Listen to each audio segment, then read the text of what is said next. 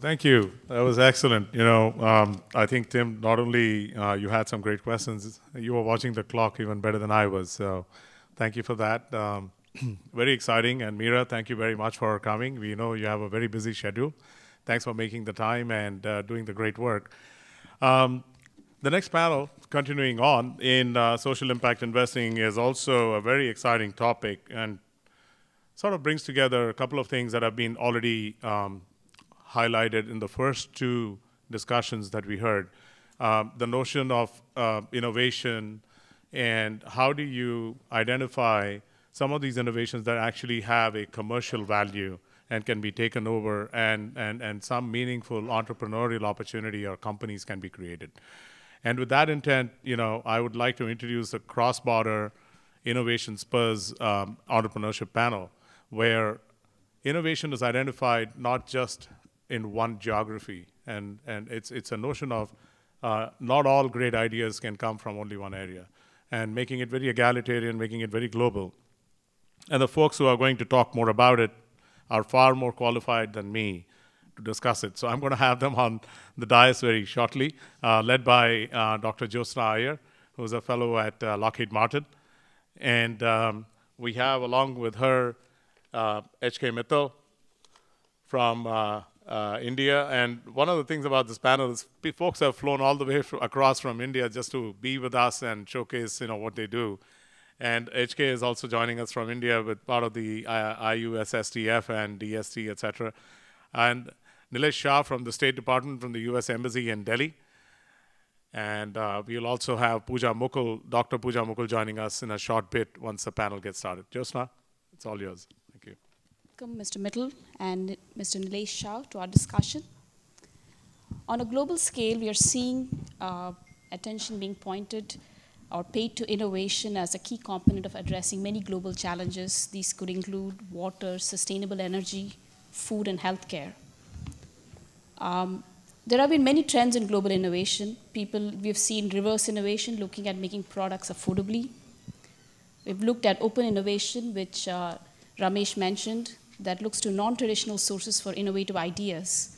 So I'd like to start by asking Nilesh what he thinks is the spark for cross-border innovation initiatives, or what do we mean by them?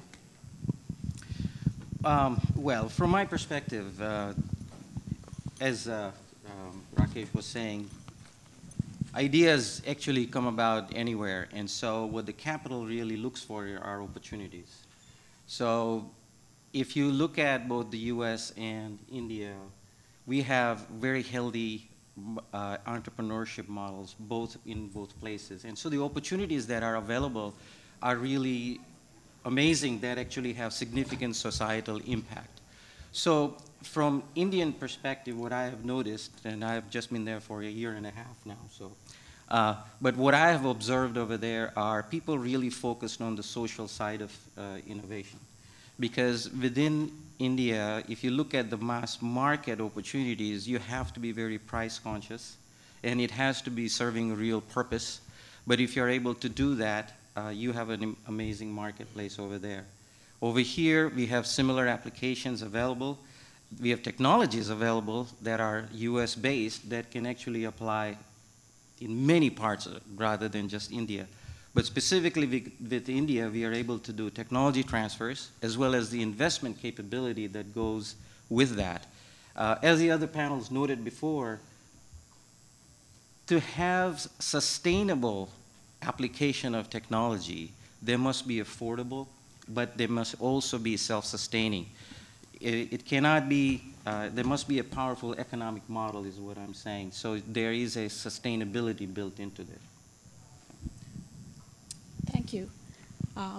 There have been many entrepreneurship efforts that we've all been involved in, the Millennium Alliance, the Endowment Fund, the India Innovation Growth Program. I'd like to ask Mr. Mittal, in these programs, typically how long do projects last, and what's their trajectory of start to where they end up?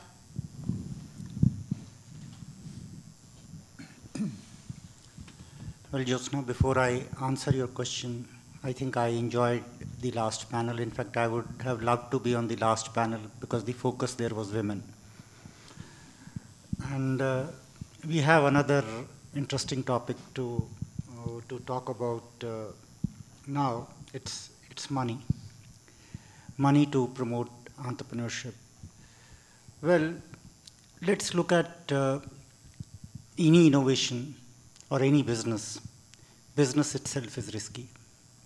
And if it has innovation as a component, it's even more riskier. So who will fund this risk? Who will fund this kind of a problem which has inherent risk built in? I think it is the public resource which can do it.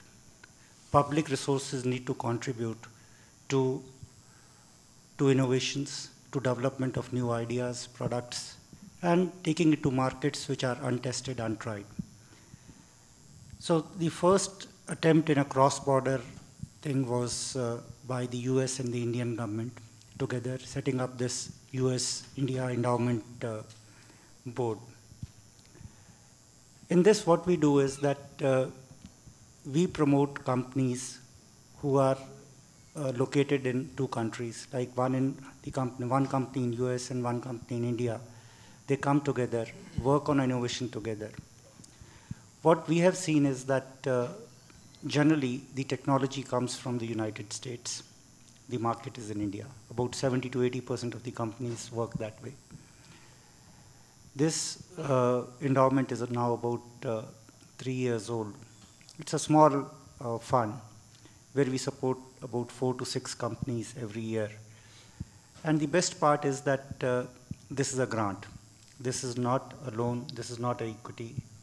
It's a grant. The size is about $400,000.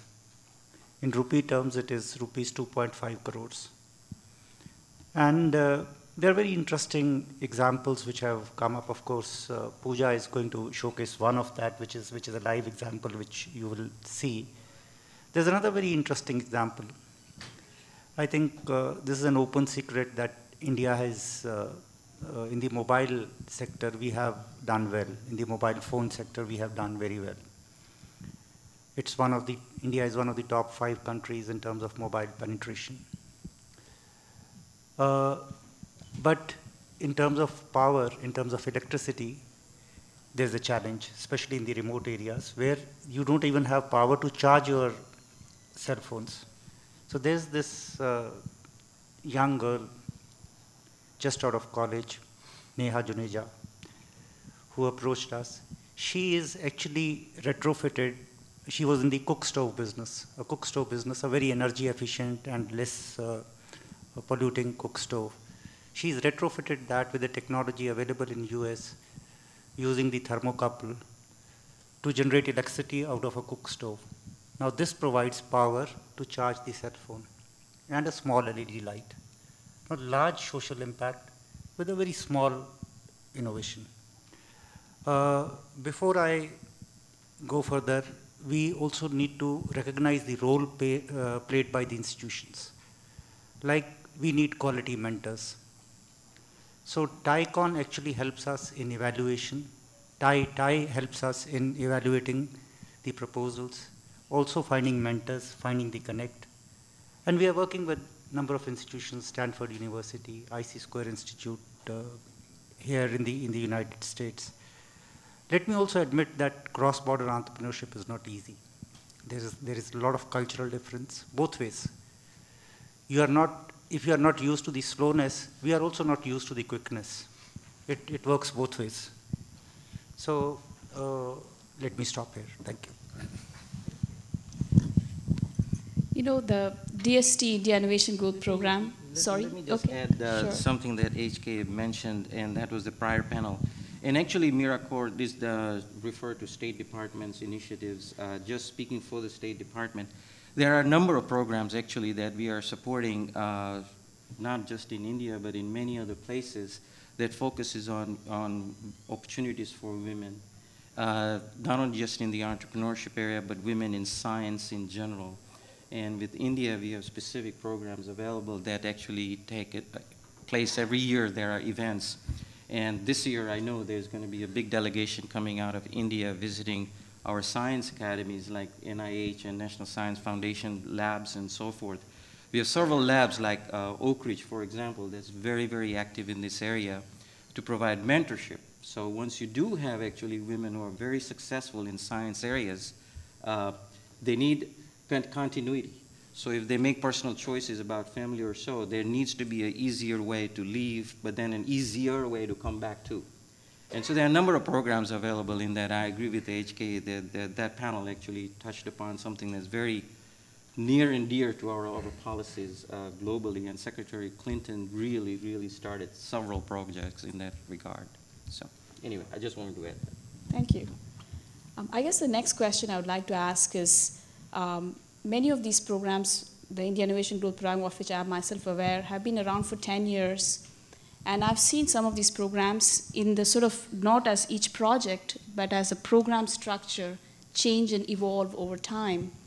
And so have there been some sort of good practices, or maybe one should start a certain place and then grow it in a different way for the ecosystem?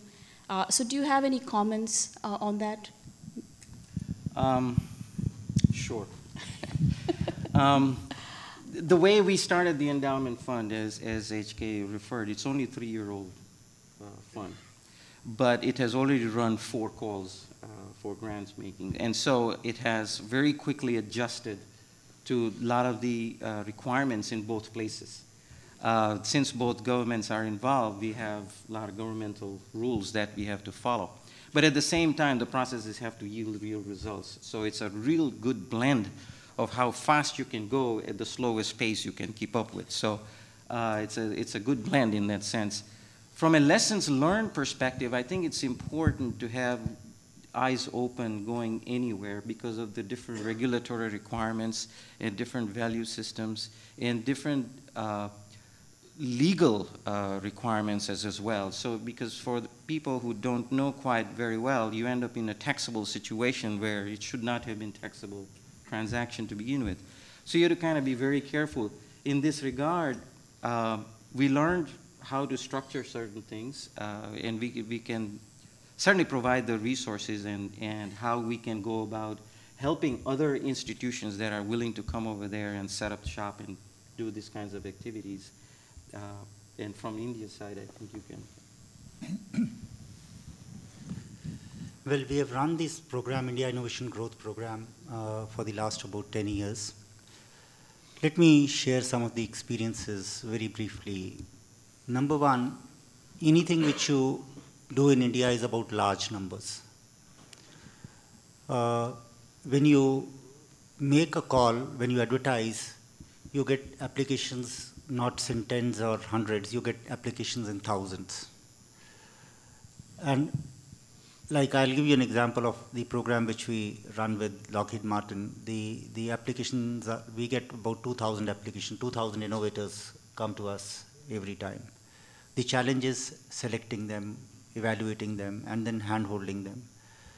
In the last 10 years, what we have seen not from our side, but the investors have made an investment close to about $300 million in these projects. And these are mostly social projects. And the program has added value in terms of internationalizing some of these products and innovations. One of the biggest challenges in India is that there are innovations who only scale to a certain level. And the entrepreneurs usually stay in that range of about $5 million of turnover, $10 million of turnover, and then they don't grow. They stay there. What this program has been able to do is that change their mindset and make them grow to the next stage, take them beyond that plateau. And other thing which has also happened is that this program has gone beyond India, US as well. Some of the products developed in this program has gone to the other developing markets, using India as a base country, using India as a laboratory for testing out these ideas, because some of the social conditions are still prevalent in India, which you will find in the other developing markets, especially Africa. So this is another dimension which has come over. As far as the long-term sustainability of the program is concerned, yes, We are looking at expanding the program, more partners, more institutions. So this is the, and in terms of the other lesson learned, earlier we used to get only ideas to get into this program. Now we are getting those companies who are closer to commercialization. So that's the other dimension which is there of this program. Thank you. You know, for companies like us, we say diversity is an important aspect, and it contributes to the sort of the overall goodness. So, in terms of the diversity of perspective that comes from, which we touched upon, the fast versus the slow, and some of those challenges, are there other like kind of cultural or other kinds of challenges that come because of these two different countries that people are collaborating in? Let me give you a slightly different answer in that regard. India, the way I look at it, is not one place. It has a lot of states, and a lot of the state governments have their own way of setup. So I think when you look at India, you have to be very cognizant of that. So what may be possible in one area may not be possible in some other area. But if you look at the opportunities, there are many opportunities in specific sectors. Some of the challenges related to any, depending on the sector that you're in, but one of the main challenges you may have is related to regulatory environment. And again, things may change from state to state. In terms of opportunities, they may change in state to state. The resources available and the support mechanism that are available, that may be state to state. I can give you one example because my friend is sitting there related to water purification, for example. If you look at certain parts of the states, you have arsenic-related contamination, where there's immense opportunity available for technology that can address that need. In other parts of the country, you have fluoride-related contamination, so it opens up a new opportunity for those kinds of technologies. So I think you have to look at different states and look at the entire gamut of challenges related to that. Just to add to that, see what happens is typically these programs in India are handled by the government departments. Let's face it, government doesn't know how to do business. And then we partner with academic institutions who also don't know how to do business. It is like two blind people trying to guide somebody to a business. So of late what we have done is we have enhanced our engagement with the corporate sector. Lockheed Martin is one example. Where partnership with the corporate sector, now you are dealing with somebody who knows business, who has done it at a large scale. Partnership with TiE is people who know business, who mean business. So these partnerships actually are helping, and we value these partnerships in terms of the knowledge which the partnerships have brought in.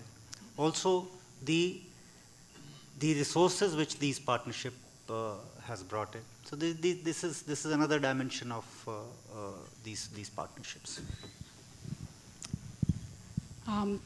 You know, at this point, I would like to invite Dr. Pooja Mukul, who's she's a physician, and she's going to talk about going global with her work on prosthetics and rehabilitation. I'm here as an Indo-US Endowment Fund awardee for our project on developing affordable polycentric knee joints for people who've lost their limbs and remobilizing them in India and globally. Now, the number of amputees worldwide is rising at an alarming rate with ever-increasing war, conflicts, incidence of diabetes on the rise, widespread indiscriminate use of landmines, etc. 80% of this population of amputees lives in the low and middle income countries, whereas most of the research in prosthetics is directed towards addressing the needs of people in the affluent and industrialized world. So most of these splendid high-tech prosthetic designs currently available are not accessible for 80% of the end users. Astonishingly, even if these splendid designs were made available to people in the developing world by, say, some well-meaning international agency, they would still prove wholly inept. largely because of the strikingly different user profiles. Now, an end user in the developed world, an amputee in the developed world would be a person who would be 60 to 65 years old, would have lost the limb as a result of some vascular insufficiency with or without diabetes, would have associated coronary artery problems, some respiratory dysfunction, limited activity, limited lifespan, totally deconditioned. On the other hand, an amputee in the developing world would be a young, healthy, active male who would be 25 to 30 years old with no medical condition and an entire life ahead of him. Now, clearly, the same design or the same solution cannot be appropriate for two such contrasting groups.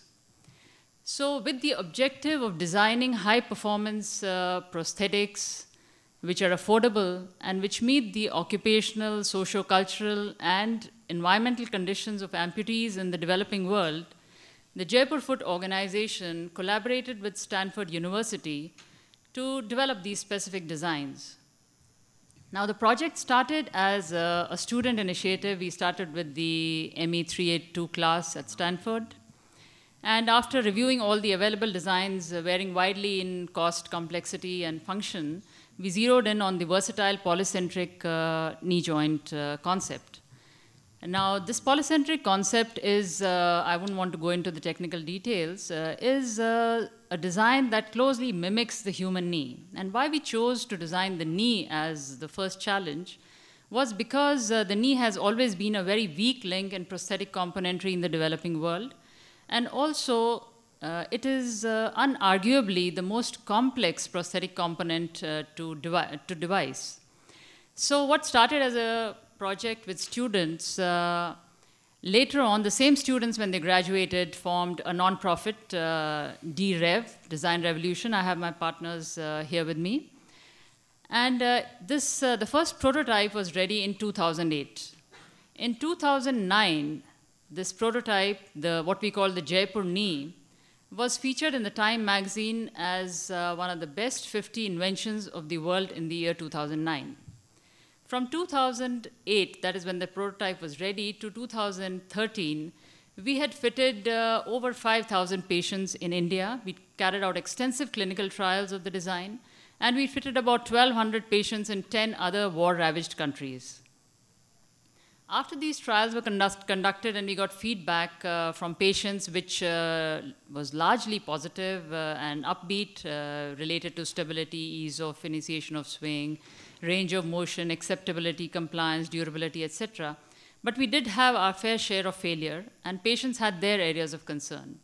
Now, based on this feedback, DREV literally transformed the design, and now what we have is called the re-motion knee. Now, we had the re-motion prototype, but we didn't have the resources to go any further. This is when we were fortunate enough to get the Indo-US Endowment Grant. Currently, with the Indo-US Endowment Grant, we are doing the final market testing of the re-motion knee in India. And we are also working on the design and cost optimization, the tooling for mass manufacturability, contract manufacturing, testing for certification, etc. So we were able to do that, and we were able to take the step towards being market ready because of the Indo-US grant that we got. We believe that as part of this project, the knee is ready to transition from market testing to distribution, and it'll be market ready for India and Southeast Asia by May 2015. Now, although the knee was designed to restore mobility to patients, but it has far-reaching societal impact, because that is part of the requirement of the Indo-US Endowment Fund grant. So, you see, when you're restoring mobility to a person, you are enabling him to access an inaccessible environment, especially in the developing world. It's full of architectural barriers. So by enabling him to move, you are encouraging social integration. By giving him the mobility, you are also giving him access to education, health, and employment. So you are sort of giving him individual autonomy. So the limb is not just working as a device to mobilize, but it is also a poverty alleviator in a sense. And if we look at the social return of investment, and if we think that a person who's lost his limb and is being fitted with a remotion knee, on very conservative estimates, if we say that even makes something like $500 in a year, so the social return of investment per knee is $500 for each patient that's fitted. If we look at the market size, I really would not like to call my patients, I wouldn't want to call them, use the word market, but I guess that's the language most people here understand. So based on WHO estimates, there are about 10 million people in the developing world that need a knee. And the replacement rates of artificial limbs are once in every 3 years. So we need 3.3 million knees every year. If you look at the served market currently, again according to WHO estimates, is only 5%. So only 165,000 knees are available as of now. So there's a huge need. The cost of the knee, again, because affordability has to be woven into any design that we are developing for the low and middle income countries. So this joint costs, it's been priced at $80 as opposed to anything, the cheapest if you look at would cost $1,000. The Time magazine says comparable option is $8,000 US. So it's really a minuscule of the cost. I close by saying that many people would consider walking on air or water, a miracle. Take my word, a person who's lost a limb in the developing world, it's a miracle that he can walk on earth. I leave you to see a small clip of these patients who've been fitted with a remotion knee and how they've gone back to living a full life. Thank you. After that inspiring video, I would like to end our session and ask for a few final comments. Mr. Mittal or Nilesh? Sure. We are, on behalf of the endowment board, clearly, you saw the impact these kinds of investments can make. We have a number of such programs like that. And for those who are interested in the audience to actually be involved in any of these types of investments, there are huge opportunities available, especially in the M-health area, for example. The mobile-based diagnostics area is huge, not just in India, but many parts of the world that is really mushrooming. Financial services is another area. Another area is off-grid power generation. So there are multiple areas that you can actually invest in, huge market potential, and if you are able to price it appropriately for the market, it is self-sustaining and it's profitable and economically viable. So those would be my things. Well, Nilesh has almost covered everything. The only point I would like to re-stress is that in the developing world, make it affordable, make it cost-effective. And that's the message I would like to leave you with. And the investments would bring in returns. Each of these projects which we are investing in has a double bottom line. We not only look at the returns in the financial sense, but also in the social sense. Thank you very much. Thank you for your time.